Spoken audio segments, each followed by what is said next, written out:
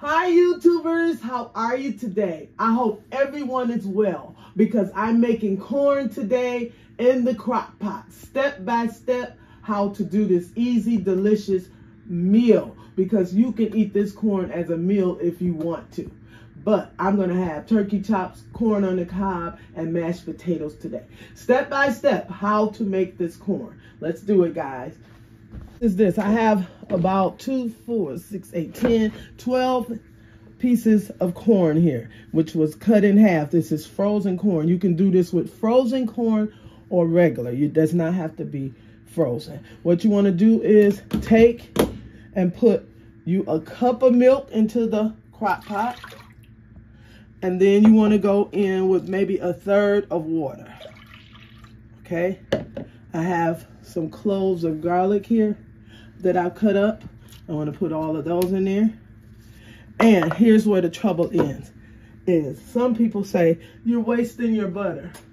This is going to cook in the crock pot for me for a couple of hours. And I'm going to do this, okay? I'll go with half of this. Not quite a half a piece of butter. And for my sweetener, a pinch of sugar. Okay? Once you get that all in there, you want to do this. You want to put your corn in.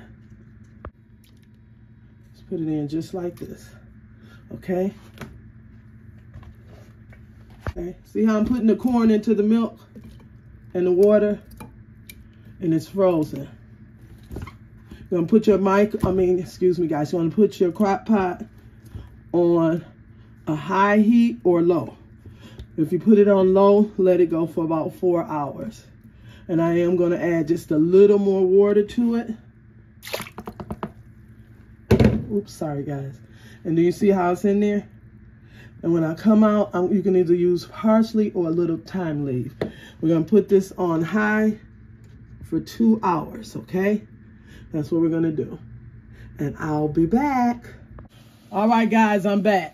And if I don't hurry up, you guys are not going to get to see my corn because everybody's eating it up.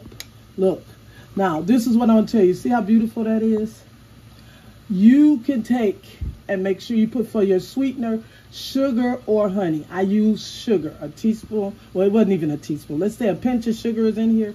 This corn is so sweet, you don't have to put any butter on it or anything, guys. This is an easy crock pot step-by-step recipe.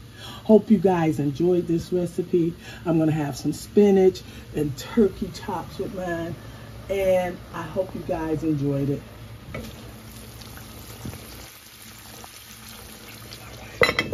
Gave you a little clip of it there, guys. All right, guys, this is how I served it. Corn on the cob. Those are turkey chops, and that's my cream spinach. Hope you guys enjoyed this video and stayed this long with me. And if you did, don't forget to subscribe, guys. Give me a comment and a thumbs up. Have an awesome day. Voila! Try this corn recipe.